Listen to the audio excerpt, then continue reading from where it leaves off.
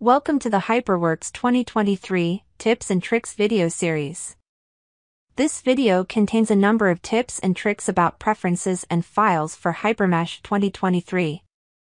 It is intended to be complementary to the respective video from the playlist, HyperWorks 2023 Introduction Basic Handling. More tips and tricks videos exist, one for each video of that playlist.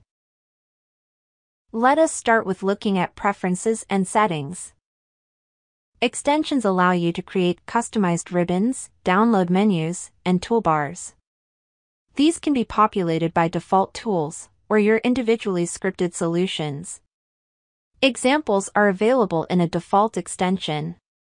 Under community.altair.com you find further examples and guidance in setting up your own extensions. Under View, Keyboard Shortcuts, you can customize the keyboard settings.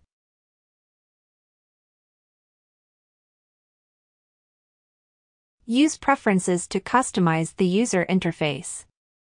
For example, you may want to change the icon size, change the color of selected entities to white, or turn off tooltips.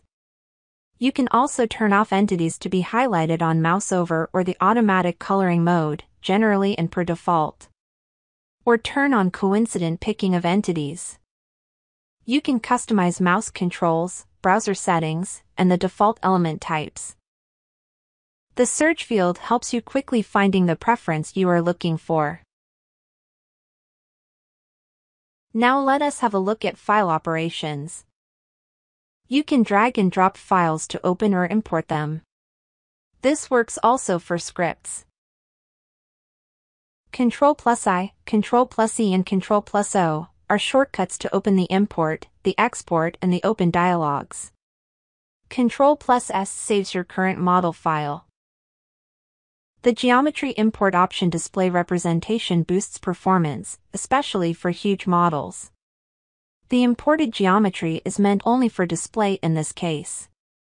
No editing or meshing is possible after such import.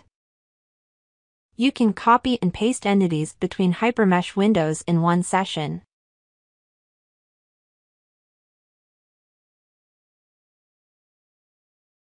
Related entities may be copied along with the originally copied entities, like here, with elements, material and properties are copied. We hope you found some useful tips and tricks in this video.